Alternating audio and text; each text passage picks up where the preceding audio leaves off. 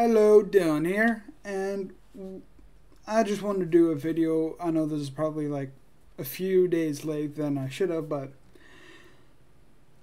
I was just scrolling on Twitter one day, and then all of a sudden I see something about the Crunchyroll Expo, and I see that Rising of the Shield Hero doesn't get a season 2, but also doesn't just get a season 2, but also a season 3 is in production.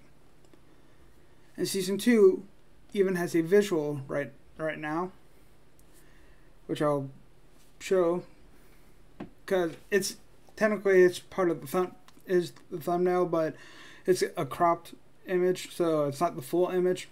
And what I saw from it is that in the bottom right there is the group,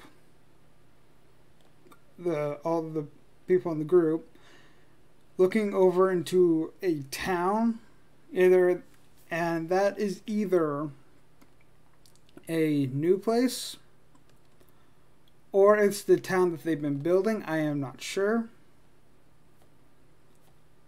but oh, I'm so excited. That Rising of the Shield Hero was one of my favorites from this year. It was one of my all-time favorites this year because of course of how it started and how it kind of torn some people apart. And I just am really happy. Here's a video. Here's a meme. Here's part of a meme to show how much I'm really excited about this. And a lot of you probably have seen that.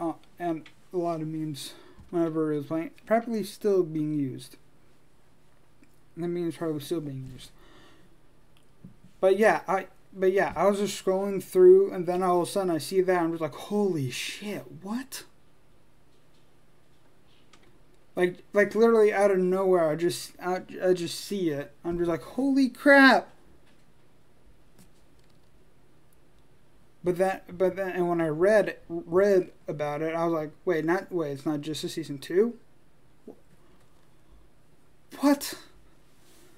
So I was like overly ecstatic about it. Anyway, I just want to do a short video talking about this. AKA short video, AKA like 3-4 minutes.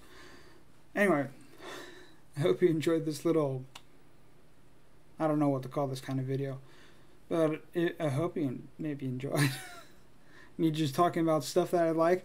Anyway, if you did enjoy, leave a like, subscribe for more videos, and keep watching anime. And I hope to see you next time. Bye.